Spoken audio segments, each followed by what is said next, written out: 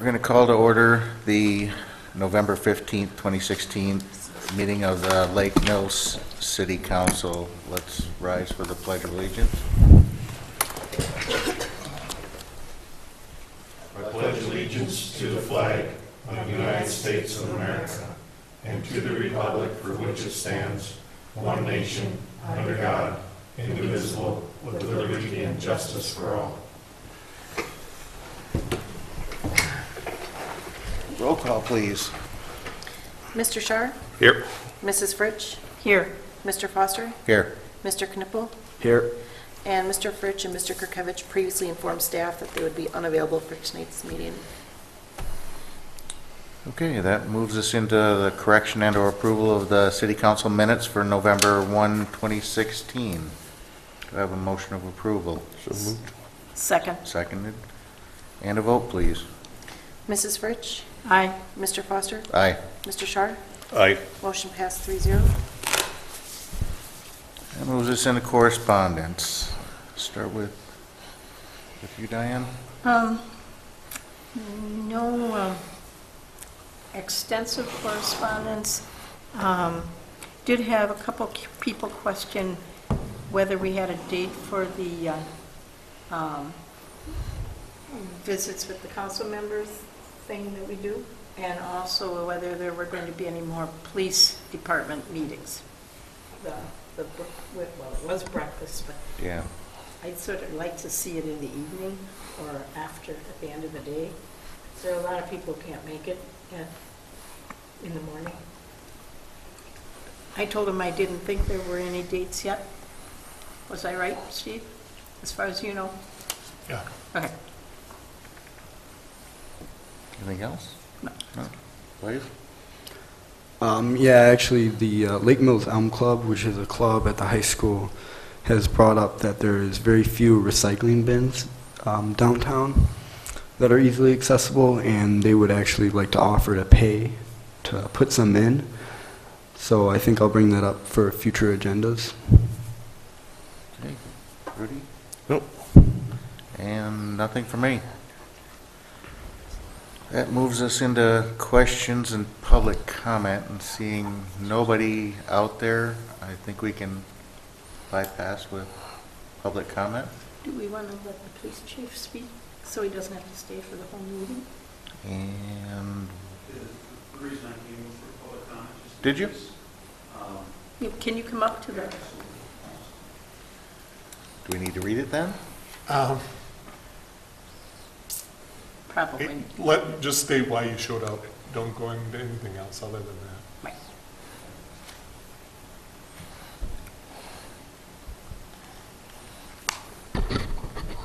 Yes, good evening.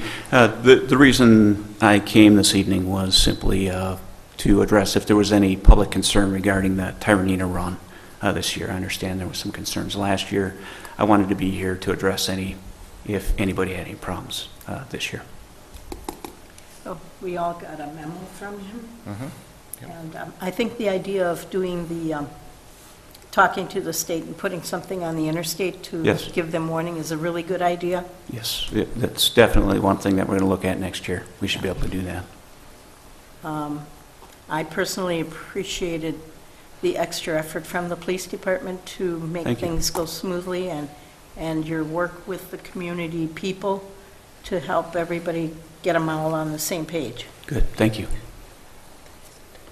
Anything else? Went much smoother this year. Thank you. I think Okay. that's it. Thank you. Okay, thank you. And that brings us to the city manager's report. Steve? Well, the only thing attached to your agenda is the police report for the month. I did want to note that I have been attending the Rock Lake Management Plan Advisory Committee meetings for the council, and that we've had several to date, and that's proceeding forward. We also are having the lead and drinking water informational meeting coming up on December 7th at 6:30 p.m. in the municipal building here downstairs. And we'll have the DNR the Department of Health Services, the Jefferson County Health Department, and the Light and Water Department represented. So it'll be a good meeting that people will want to attend. Other than that, I don't have anything unless you have any questions. I have a comment. I just want to commend Misty and the staff on Election Day and how smooth that ran. That was wonderful. Thank you. Yeah, she didn't look tired at all. I'd like to ditto that, and the fact that I did have some voters comment as they were leaving the building. They thought they were impressed with how smoothly it ran and how well organized it was. Thank you. She averaged 3 voters a minute. Based on the ones that came through, yes. That was And then also incorporating our absentee ballots into the machines during that time as well. So I think it ran pretty smooth, and Blaze got to participate as well. So you got to see some of it firsthand too. It was what was it, 80% turnout? It's hard to give an exact percentage because it's based on registered voters. Where we were a few weeks prior to election, it would have been closer to 88%, but based on what the county was using, they were saying it was about 80%. So Still a pretty until we good get turnout. everything entered in about a month, we won't know exact turnout. But good turnout. Yeah, great job. And then if I could actually just, Steve, can I just talk about this here? On the notable elections, we're already looking forward to the spring election. I have to notice that to the paper. They published it the last leader, and they'll be putting in the next one, the notice of the spring election, which will be April 4th. The offices for Lake Mills will be Councilperson District 1, the incumbent Diane Fritsch, and Councilperson District 2, Rudy Schar. And papers can begin circulation on December 1st, and the final day for filing is 5 p.m. on January 3rd. And if a primary is necessary, that will be held on Tuesday, February 21st. Thank you. I just want to make one comment, Steve. I was kind of surprised and actually liked what I saw out of the EMS this month. So that was kind of nice. So hopefully their changes over there are starting to make a difference, at least from what I can see. We also need to schedule that meeting. Yep. So Okay. We will move on to the acceptance of minutes of the Joint Rock Lake Committee, September 6th, 2016, the Senior Advisory Board, August 18th, 2016, and the Public Works Board, October 11th, 2016. They'll go on record as written. And we'll move into council business. First order is the license. Could we have that name read? Ashley Strider, it's a tavern operator's license application. Do we have a motion of approval? So moved. A second? I'll second it. All right, let's take a vote. Mr. Foster? Aye. Mr. Schar? Aye. Mrs. Fritsch? Aye. Motion passed 3-0. Discussion on electronics recycling. Oh, my eyes are bad tonight. Who is going to start this one out for us? Who brought this one up? Well, I asked to have it put on the agenda, but I didn't plan to, I don't have an agenda. I mean, you know, I wanted to know what we could tell the people about what they can do with it, with the electronics. I went back through and gathered information, and back in June, it was announced that effective on June 30th, the committee will no longer be pay for the recycling of TV and monitors. I can't hear you. In June 30th, 2016, the committee will no longer pay for the recycling of TVs and monitors. So the program had historically paid for the recycling of those items, and they've taken them off. Now, they will continue to recycle a lot of other items, but those are the two main ones, and they are the most difficult because they contain a substantial amount of lead. Each one can contain between 6 and 7 pounds of lead in the glass. So they dropped those. And then they held clean sweeps at the Jefferson County Fairgrounds in Jefferson on July 30th from 9 to 11 a.m. Jefferson County Fair Park again on August 20th from 9 to 11. And then they held one at the Village of Palmyra Public Works Building Saturday, October 29th from 9 to noon.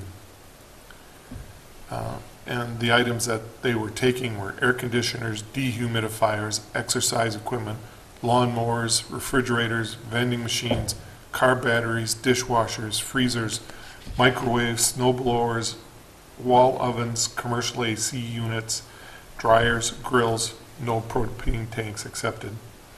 Range tops, stoves, washers, water coolers, water heaters, computers, printers, TVs, monitors, cell phones, computer games, and game stations, stereos, radios, metal lamps, and all small appliances.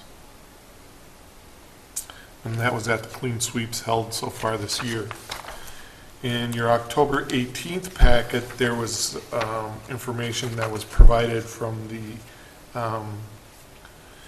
Jefferson County Solid Waste and Air Quality Committee regarding the Associated Recyclers of Wisconsin, and they had requested that a resolution be passed and sent to the governor and and your legislative representatives regarding recycling fees and what would or wouldn't be recycled, and basically said resolution supporting amendment to 2009 Wisconsin Act 50 and to support 2015 Assembly Bill 515.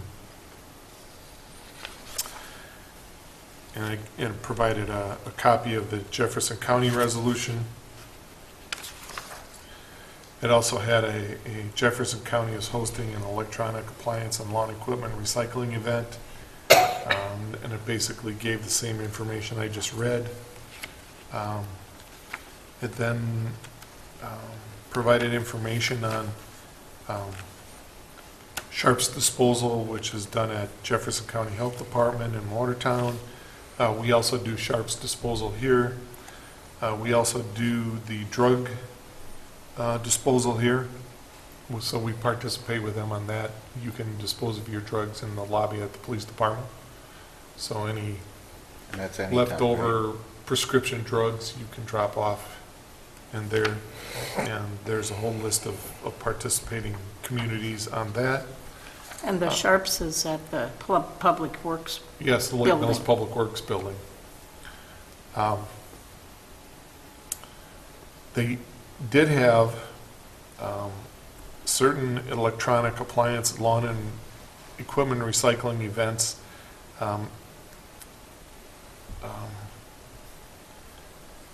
that I have already listed, and they used to hold them in Watertown and Jefferson and Fort Atkinson and Whitewater. Yeah, let's see, Friday, September 23rd at the Watertown Street Department, and Saturday, September 24th, and then Friday, October 7th at the City of Whitewater Public Works Complex. But it used to be that you could drop off at those sites just about any time, but you can't anymore. They're restricted to those city residents and only during the clean sweep events. Jefferson County is planning to get ready to announce their 2017 clean sweep events. But they haven't done that yet. You'll probably get notice on that coming up here shortly. But they have again asked for a contribution, which we received on October 26th, similar to what we did last year.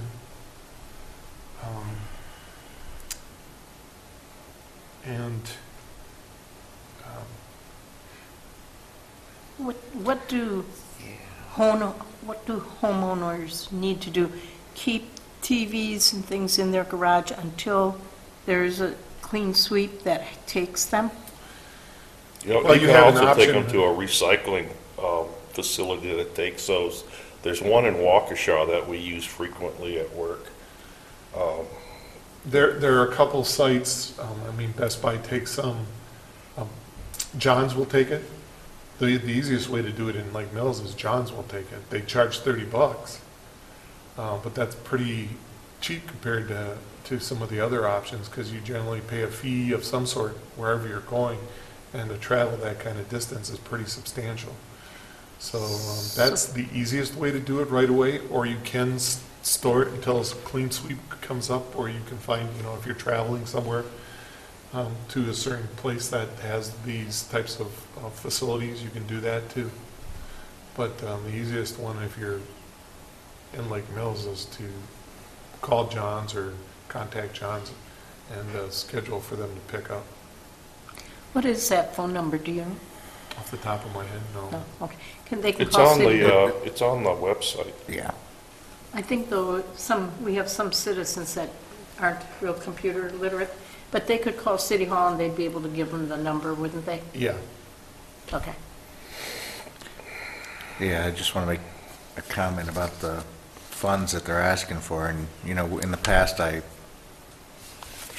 supported it wholeheartedly because you could take your stuff down to Watertown and drop it off, and now that you can't because you're not a citizen in Watertown, I don't see where that benefits our constituents at all to give money to this program, unless they change that policy.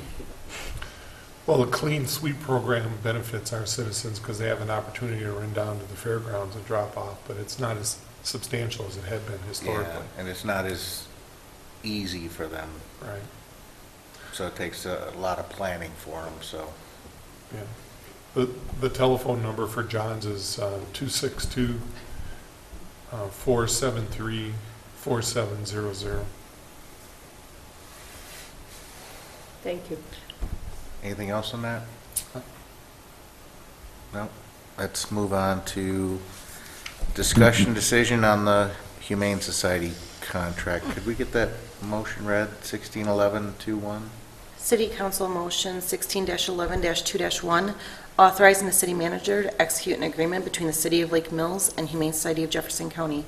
Whereas Section 66.0301 Wisconsin statutes authorize the cities and towns to enter into contracts for the receipt or furnishing of services. And whereas the City of Lake Mills has the responsibility for the provision of animal control services within the corporate limits. Be it moved by the City Council of the City of Lake Mills, Wisconsin as follows. Section 1, that the agreement between the City of Lake Mills and the Humane Society of Jefferson County for the year 2017, as requested in the attached letter, is hereby approved. Section 2, that the city manager is authorized to execute said agreement and take such actions as necessary to implement said agreement. The City Council does hereby approve the agreement. Can I get a motion of approval on that motion? So moved. And a second? I'll second. Let's talk about this a little bit. It doesn't seem like it really went up much, and that was really only just because of growth in the community. Has anybody seen any reason why we shouldn't renew with Jefferson County Humane? I give you lots of reasons why we should. Yeah. I can't think of any reasons why. I mean, they've done a pretty good job, and, you know, it was spelled out pretty well in there, how many pet owners we have, and the amount of money they would take, would require to keep them up and boarded at that location. Now, they're a no-kill location, right, I believe? Yes, and most items, there are once in a while where they will, but it's very rare. Yeah. Okay. Does anybody else have anything besides me blabbering up here? No? Let's take a vote. Mr. Shar? Aye. Mrs. Fritsch? Aye. Mr. Foster? Aye. Motion passed 3-0. That moves us on to discussion decision on the WDNR consent order lead service line replacement program. Can you read that motion, 161122, please? City Council Motion 16-11-2-2, authorizing the city manager to execute WDNR consent order waiver and stipulation to implement the lead service line replacement program. Whereas the City Council of the City of Lake Mills is responsible for the management and control of the city's water utility. And whereas the City Council of the City of Lake Mills is responsible for maintaining the water distribution system that connects to individual homes and businesses throughout the utility service area. And whereas the city manager carries out the policies and directives of the City Council and manages the city's workforce and infrastructure. Be it therefore moved by the City Council of the City of Lake Mills, Wisconsin as follows. Section 1, that the State of Wisconsin Department of Natural Resources has presented the city with a consent order, waiver and stipulation intended to implement the lead service line replacement program in the city's water distribution system. Section 2, that the City Council is in agreement with the findings of fact, conclusions of law, and the requirements as set forth in the consent order. Section 3, that the city manager is authorized to execute said consent order and take such actions as necessary to implement and administer said consent order on behalf of the city. Section 4, that the city clerk is directed to send a copy of this motion and the executed consent order to WDNR. Do I have a motion of acceptance? So moved. Second? Second. Let's have a little discussion on this, shall we? Can I ask why it's called revised? That's a very good question. Why is it called a revised motion? Well, let me start by saying this. I want to make sure that we separate two items. This is the lead service replacement line program consent order. Has nothing to do with the grant. Right. This is totally separate. In one way, it may affect the other one, but this is basically an agreement with the DNR and the EPA for us to come into where we do certain activities according to what they expect us to do, and that we actually make an accurate determination of how many lead services we have. And that's probably the primary issues in here. And then I'll let Vicki, we were sent this original order 2 years ago. I think so. And we've been revising it back and forth for about 2 years now. Oh, that's why it's called revised. So it's been revised a few times. Okay, got it. So I'll let Vicki explain what she wrote. The last time we met with DNR concerning the consent order was in June, and at that time, they presented us with a lot of new language in the consent order that wasn't technically required under the law, but was a good idea and was probably a prelude to what EPA is going to be requiring in the future when it comes to the lead and copper rules. So we clarified the language. The language needed to be tweaked and made more clear because we were breaking new ground in terms of what it was we were agreeing to do. One thing that this order has that previous ones did not have is a schedule of reports that the city is agreeing to create when it does its investigations to try to find who has these lead service laterals. And it's not obvious based on the age of your home that you have one or not. So the city will eventually have to go into people's basements and look at their lead service line as it comes into the house to see is it copper or is it lead or some other material. And that's important to know so that we can have a lead replacement program. So far, the lead replacements had been done where we had to replace 7% of the known lead laterals. Well, the problem is nobody knows how many there are, so it's hard to know what is that 7% each year. And we had been keeping up with it, but we suspect that there's more lead laterals than what we had originally thought and what DNR thought we had. So this very lengthy consent order lays out all of the ideas about how that has to be accomplished and what do we have to do for homeowners that have a lead service lateral that we want to replace our side, which doesn't go all the way into the home, stops at the property line, and then from the property line into the home, this consent order talks specifically about what do we do about those property owners who refuse to pay for their lead service lateral to be replaced, and there's some additional things we have to do, such as offer them filters and do some additional testing and some additional education. But DNR is strongly encouraging that everybody replace all the way into the house, and this order is what we've agreed to, and even though not all of it is technically in the administrative rules, by agreeing to this, by authorizing Steve to sign it, we're basically making it be a requirement that we have to live up to. I work closely with the Public Works Director and the Assistant Public Works Director to be confident that we can actually meet these report requirements. And they're relatively certain that we can, and we're going to be looking at the distribution system up to 1975, and is our initial goals. Eventually, that we're going to be looking at the entire system, but up to 1975 is the benchmark that's in here. But we've got a couple of years to accomplish that.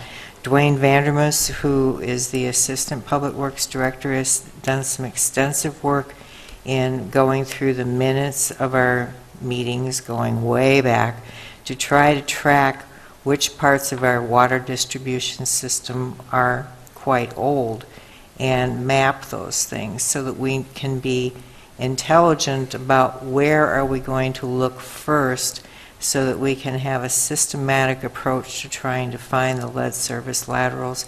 And then we're hoping that that loan program will be in place so that the homeowners that are identified as having lead service laterals from their property line going into their homes will have some means to be able to at least pay part of the cost, if not the majority of the costs, that would be on their responsibility to accomplish. So it's quite a bit longer than the one that we worked on a couple of years ago, and but it's a lot more clear.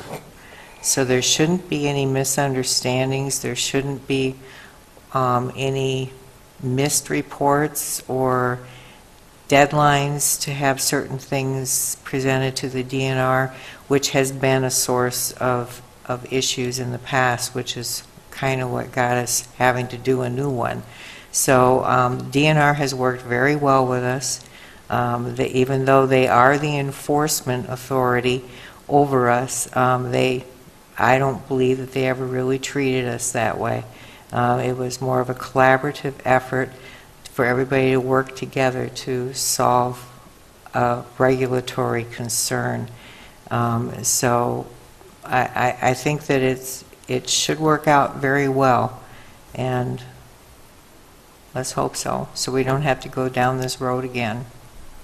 Can I ask a question on, if a homeowner knows, or the city identifies that a homeowner has a lead lateral to his property, to his house, from the city property,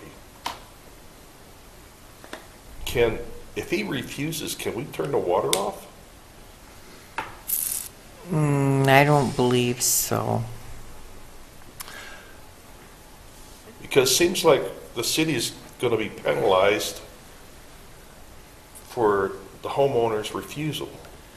Not under this order. We're strongly encouraged to replace the entire line all the way into the house, Yeah. but the DNR knows, and so does the EPA, that there isn't anything in the law currently that absolutely requires it. But what we do have to do is identify where is the lead. So that's mostly what this order is going to do, is have a systematic approach for identifying the lead service laterals, when they get replaced, and to what extent is still a fluid matter. It's not etched in stone that everybody has to replace it all the way into their house. I suspect in a few years it could be, but of course politics changes all the time, so it might be that the push to take care of this issue won't be as strong with current or future administrations as it had been. We need to be careful. Yeah. The push will be to replace the lead all the way into the house. It will not require, it does not currently require replacement of all the plumbing in the house. So anything from the meter out to the street is being pushed to be replaced. There has been discussion about replacing anything that has even lead solder in it. So if you had a copper system installed pre-1986 and the solder had lead in it, there is a push to have all that removed. That could be pretty substantial. That could be a real issue. Even this is a real issue, and so I want to go over a couple things. We had to create a program to meet the standards that are required in this. So we have to report every 6 months on how many lead surfaces we found, because they want to know how many total lead surfaces we have, because the order says that we have to replace 7% of known lead lateral surfaces annually. So with 37, we only have to replace 3 annually, and if you replace 9 in 1 year, you've got 3 free years.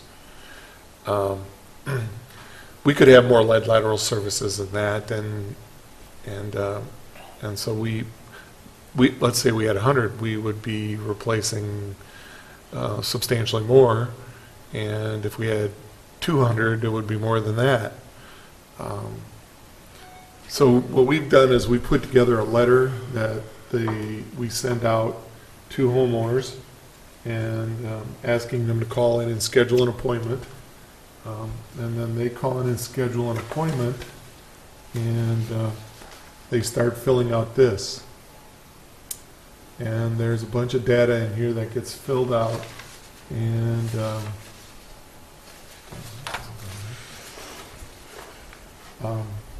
this is basically the process that we follow in order to be able to get in, get it inspected, and get all the data put in the right place and analyzed. Because every 6 months, we have to fill out another report and send it to the DNR. And so you have this form being filled out, and then the person going in and doing the work has to know how to come on,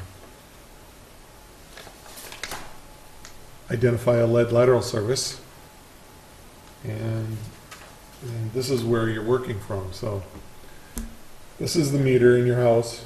So this is the water's coming in and going into your house, and then this is going to service the rest of the house. So this is the portion that we're testing. And this runs out to the street. And so we need to get in and test this part to determine if it's lead, and we go through that process. Based on the initial work that Dwayne has done in conversations, we anticipate that, he's done a lot of, he started with the 1887 minutes, which are handwritten, and worked all the way through till the 1950s, and made a determination of how many water mains were installed, what timeline they were installed in, what's the likelihood that they had lateral surfaces, and then if they had ever been replaced. And so that's kind of the data that we're trying to determine. So the program, the way we're going to start the inspections is the vast majority of all the water mains replaced in Lake Mills have occurred from 2002 till now. And they're the most high risk because the city's replaced their portion of the lead lateral with copper, and so there was a disturbance there, and it creates a problem with the existing lead. And so we want to get out, get all those inspected, and have those on the list so that when our grant comes through, they'll be eligible to get grant funds. The next one that comes up is the South Main Street and Mulberry Street projects, because as we're replacing those, we want the people who have lead services to replace their portion, because we don't want that same situation occurring again where we have our portion replaced with copper and then theirs remaining lead, because that's the highest risk sources. We anticipate that not every service on those old water mains is going to be lead, because when they ran those old services, a lot of the existing system was built prior to 1914. And a substantial amount was built before 1950. And so there's probably a pretty strong likelihood that they had lead services in there. But the houses were on big lots, because a lot of them had carriage houses and some animals, and over the years they split that lot and houses were built in between. So you might have an 1887 house next to a 1920 house, and then another lot over might be a 1960 house. And in those time periods, the city changed. We knew in the 1930s they ran that water main on Griffith. So we anticipated finding a lot of lead lateral services. They were all copper, which came as a surprise. So everything that we anticipate isn't guaranteed. So when we go out and say, well, there could be up to 500 lead lateral services, that's just saying that based on the way these water mains are done, they could have been. But then when the real data starts coming in, you're starting to look at maybe less than 50%. So we anticipate somewhere between 200 and 250 possible lead services, but we have to verify those. We actually have to know, so we have to get into those houses and test. So we're planning on 100% of the houses checked in a time period of what? Well, we have to have, by the end of 18, we have to have what we believe is a substantial amount of the lead services located. So, there are areas like Brookstone we don't have to worry about, East Mills, Arbor Creek, Pinnacle, we don't have to worry about those areas. They're not going to have lead. So we need to concentrate on the areas where we anticipate the lead is. And so we've kind of shifted our capital improvement program to also include like West Lake Street, Fremont, College. And so as we continue to move through, we'll ramp up those areas and see what we can find. So I had, at least there was one comment here on what I was hearing, and it sounded like for those folks that decide they really can't afford, don't want grant money, whatever the case may be, they're looking at helping them with filters, things like that. The issue I see with that is if for some reason that location goes under a loss of pressurization, can't that bring the lead back out into the rest of the water and contaminate other neighbors and other people in that area besides just the homeowners? And that would be a good reason in itself to get it changed, because you're not just affecting yourself, you're affecting the community. I don't know that the filter would be a substantial effect, but the lead lateral itself could. Yeah, and I guess what I meant is the filter is only going to protect them as the homeowner inside the home. But if that house lost water pressure for whatever reason, it could have a backflow, and that lead from that lead lateral could get out into the rest of the water. Yeah, but the parts per billion and the long term would be so minimal that it wouldn't be considered a significant health effect. It's But if that the happened, long term at a high rate. Yeah, but if that happened to, say, 100 of the houses that all had lead laterals and all that stuff flowing back into our water system all at the same time for some major break in a line somewhere, that could cause significant potential health issues for the rest of the community because they weren't changed out. I'm not going to go there. I don't want to say no, but I don't think it's likely. What I would say is, if you wanted to sell your house, I believe that you're going to have that lead lateral replaced. because people are going to come into the community and go, and they're in the, that's like lead paint right now. I know they go through the houses and they do an inspection for lead paint. If you have lead paint in the house, the bank isn't going to lend you money. And I anticipate that's what's going to start happening with lead laterals, is that the bank just isn't going to lend money Or they won't for a insure home you. until that is replaced. Yeah, your insurance company won't insure you, just like if you have a 60 amp service. Yep, and so I anticipate that those things will become a much greater pressure on residents, and so they would be well advised to replace it as soon as possible, or at least when the grant money is available. I would not Yeah. pass up a grant opportunity, because I imagine in the long run that'll be a real issue, and being able to sell your house will become very difficult. Yeah. So that would mean that right now, if we send somebody into the water tower to test, or at the outflow from the water treatment plant, we would probably see very, very minimal lead in the water if it was tested at that point. The water at the wells and the water tower is tested regularly, and the lead is so low that you can't test for it.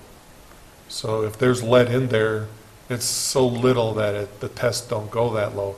The lead is coming from those lead services running into the home, and the fixtures and the solder in the house, not from the water coming out of the system and being pumped. Because there's no lead in that system up until it hits that lead lateral service. And we put in phosphate to line those services, so we're doing as much to protect those people as we can from our point.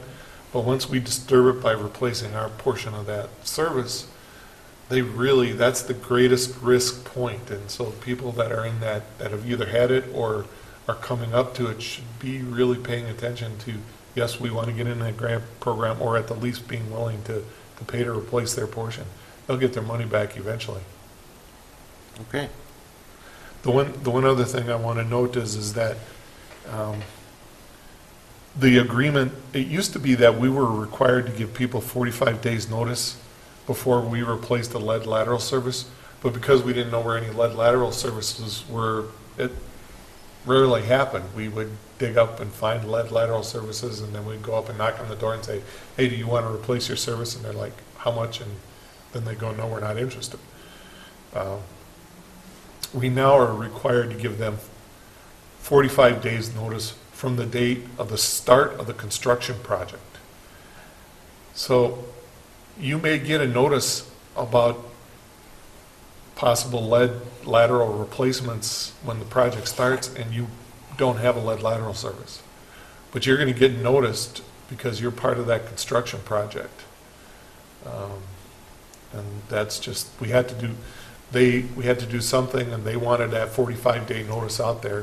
And so that was the agreement we came to. That was one of the things where it's not technically required by any law, but we agreed to it because there's no good way to make that program work in a city where you don't know where your lead laterals are. So say we're doing a construction contract, we know well in advance of digging in the ground, at least 45 days before we've dug, we know we're doing a project, unless it's an emergency project. So what this is requiring us to do is to send the same kind of a notice to somebody that we already know has a lead lateral and that we are going to replace it. This is one that says, we're going to be doing this project, and in the event that you have a lead lateral, when we get there, you're going to be asked if you want to replace it. But we don't at this time know you have a lead lateral, so the notice would be a little bit different. The only other thing that's in here that hadn't been in here before is if there's an emergency, like there's a water main break and they get in there and they're digging in the ground, they find a lead service line, at that point we don't have to give a 45-day notice because that would be kind of ludicrous. The work has to be done right then. We have to work with the property owner to try to get the property owner to replace their portion if it's lead, but we don't have to give a 45-day notice, but we do have to do testing both before and after we make that replacement, so that we can keep an eye on whether or not there is lead particulate that got disturbed and it's in their water system, And just that's so in the that they house know. testing, right? What? That's in their house testing. Right. Yeah. And the testing to find out if you have a lead service lateral won't take hardly any time at all. I volunteered my house to be a test house, and the gentleman that works for the city came down in my basement, took a screwdriver, scraped on the pipe in the right location, and he says, "Oh, here's his copper," which was a surprise to me. And so mine isn't going to be tested. So you can't really go by the age of the home, and unless it's such a new home that then there's no way there's going to be any lead because it wasn't allowed. But even on these older homes, like mine was built in 1930, and apparently they were using copper, as we're finding out from Griffith Street also. So we can't assume that there's lead just because the house is older. All right. Thank you. Is anybody, The letter that you had up there, now, has that been sent out yet to No, anybody? we aren't starting until January, the first week in January. And will it be the South Main Street project that'll get that first? No. Oh. The first areas will be the projects that we did from 2002 to 2015. Oh, okay. And those people are the highest at risk because we've already replaced our portion of the lead. And so there's copper there. So there's been that kind of separation. And if they still have lead, they're the ones that should have the opportunity to replace theirs first. Then we'll go to South Main and then Mulberry, because they'll be the ones that'll be having theirs replaced next. Mhm. And then, so that's the process. As you know, we only received $300,000. The estimate is somewhere between $3,000 and $3,500 to replace that portion of the lead lateral service from the house out to the curb. So you're looking at between 90 and 100 people getting grants. So you're gonna want to jump on it quick when you have the opportunity. Okay. okay, is there anything else? If not, we already have a motion and second. Can we call the roll, call the vote, excuse me? Mrs. Fritsch? Aye. Mr. Foster? Aye. Mr. Shar? Aye. Motion passed 3-0. All right, that brings us to the discussion decision on awarding the 2016 grave open and closed contract, Meitner Land Services LLC. Could I get that read, please? City Council Motion 16-11-2-3, authorizing the city manager to execute an agreement between the City of Lake Mills and Meitner Land Services. Be it moved by the City Council of the City of Lake Mills, Wisconsin as follows. Section 1, that the agreement between the City of Lake Mills and Meitner Land Services LLC, copies of which are attached hereto and made a part hereof, are hereby approved.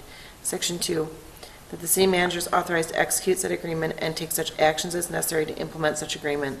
The City Council has hereby approved the agreement and authorized the Council President to sign the motion. Is there a motion of adoption? So moved. Second? Second. Is there any discussion? We've used them for quite a while, right?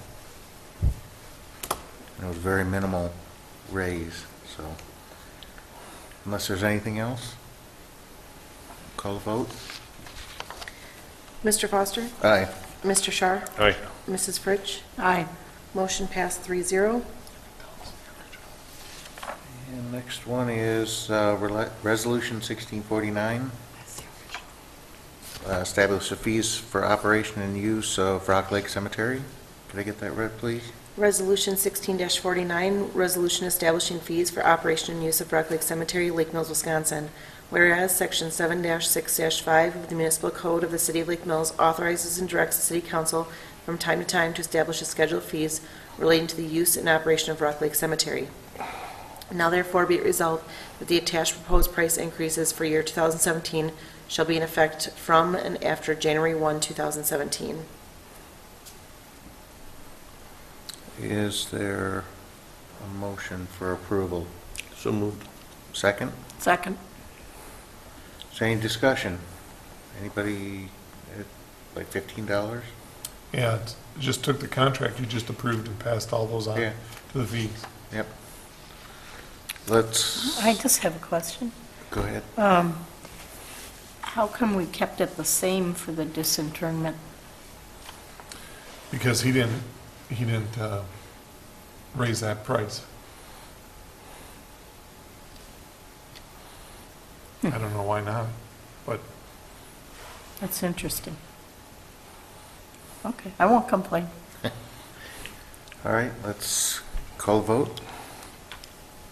Mr. Shar? Aye. Mrs. Fritsch? Aye. Mr. Foster? Aye. Motion passed 3-0. the one thing, Diane, is that I've only seen it done once since I've been here. Oh, so it's not a common fee? No. That brings us to Resolution 1650, authorizing application for large-scale lake management planning grant, WDNR. Could I get that read, please? Resolution 16-50, authorizing the City of Lake Mills to apply for a large-scale lake management planning grant from the Wisconsin Department of Natural Resources. Whereas the City of Lake Mills is interested in acquiring a cost-share grant from the Wisconsin Department of Natural Resources for the purpose of completing a mill pond and channel dredging feasibility study. And whereas the applicant attests to the validity and veracity of the statements and representations contained in the grant application. And whereas a grant agreement is requested to carry out the project. Now therefore be it resolved that the City of Lake Mills has budgeted a sum sufficient to fully and satisfactorily complete the project and hereby authorizes and empowers the following officials or employees to submit the following documents to the Wisconsin Department of Natural Resources for financial assistance that may be available.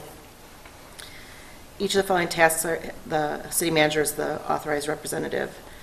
Sign and submit a grant application, enter into a grant agreement with the DNR, take necessary action to undertake, direct, and complete the approved project and bind the applicant, submit quarterly and/or final reports to the DNR to satisfy the grant agreement as appropriate, submit reimbursement requests to the DNR no later than the date specified in the grant agreement. Be it further resolved that the applicant will comply with all local, state, and federal rules, regulations, and ordinances relating to this project and the cost share agreement adopted this 15th day of November 2016. Is there a motion of adoption? So moved. Second. Second. Thank you. Discussion. This is for studying for dredging of the mill pond, right? Right, we've already budgeted to pay for the whole thing, but if we can get a grant, I figured we'd take the money. Yeah, that makes sense. It drops us down to what did it say, 12,000 out of what we have budgeted for? So that's a pretty good chunk of change. When do we think we're gonna start the study? Well, it was scheduled to start we've done some work already, but it's scheduled to start primarily next summer. Okay. Does anybody else have any questions for this? No? Let's call a vote.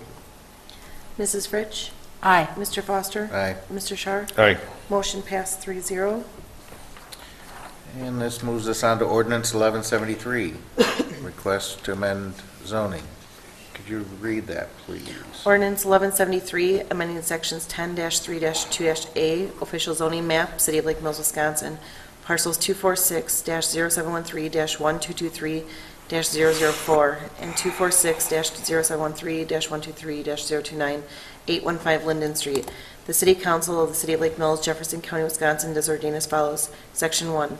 Section 10-3-2-A, the official zoning ordinance and map of the City of Lake Mills are hereby amended to zone the following described properties from RD Rural Development to R1-4 Single Family Residential. Parcels 246-0713-1223-004 and 246-0713-1223-029, 815 Linden Street. Section 2, all ordinances or parts of ordinances inconsistent with or contravening the provisions of this ordinance are hereby repealed. Section 3, this ordinance shall be in full force and effect upon passage and publication as provided by law. Okay, do we have a motion of adoption? So moved. A second? Second. This is an ordinance, We could. so you have to waive the Oh, second reading and go to the third. Did this didn't even say it was a, Well, mine, it looks like a motion for regular motion. yeah. Mine is kind of Where's the ordinance? I don't see it. Oh, I see, it's on the bottom. Oh, it does say You've got a first motion reading. from the Plan Commission. Yep, yep. Oh, got that's it. what we were looking at, okay. That was the first reading, so we don't have, do we have to push this You forward? do not have to push this through, but we annexed it as part of the Culvers project.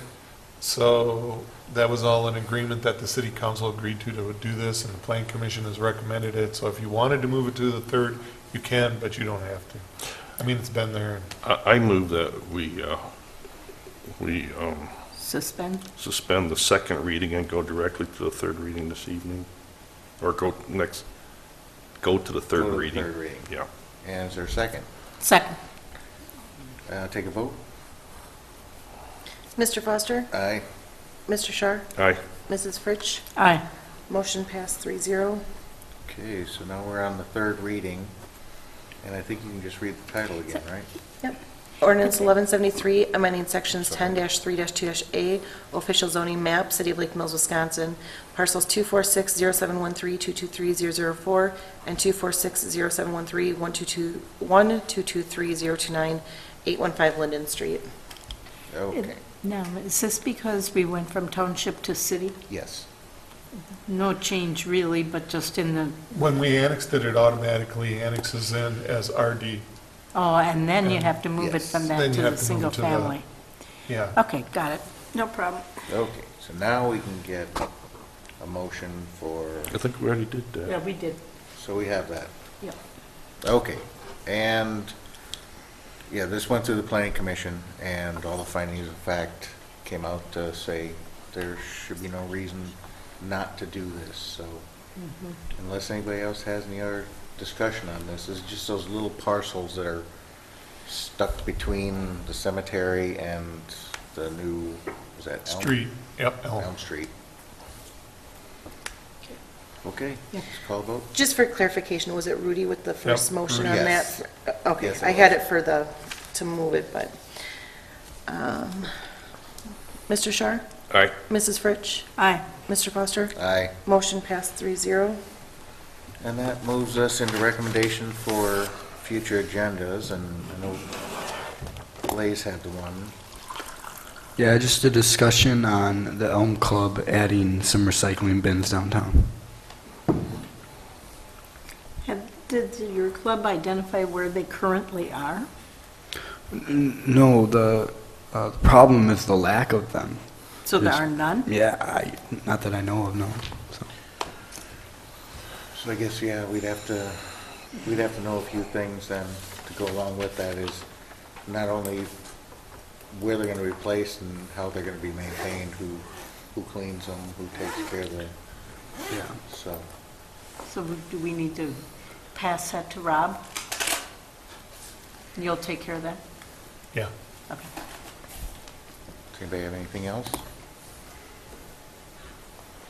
Okay, so, Just should mention that there is an open house tomorrow night at the Public Works Building from 3:30 to 6:30, and I'd like to encourage the public to come out. That's on, okay, what is that street called? Industrial Drive? Yes, Industrial Drive. Industrial Drive, it's the new one, and so I'd like to see the public there. all right. And I think we need a motion to convene into closed session. So moved. Second? Second. We need a vote. Someone has to actually state the entire body of Oh. that motion. So we need a motion to convene into closed session pursuant to Wisconsin statutes 19.85(1)(c), compensation and performance evaluation data of employees over which the governmental body has jurisdiction or exercise responsibility. And we have Rudy with the motion, and I okay, second. now we can call a vote. Mrs. Fritsch? Aye. Mr. Foster? Aye. Mr. Shar? Aye.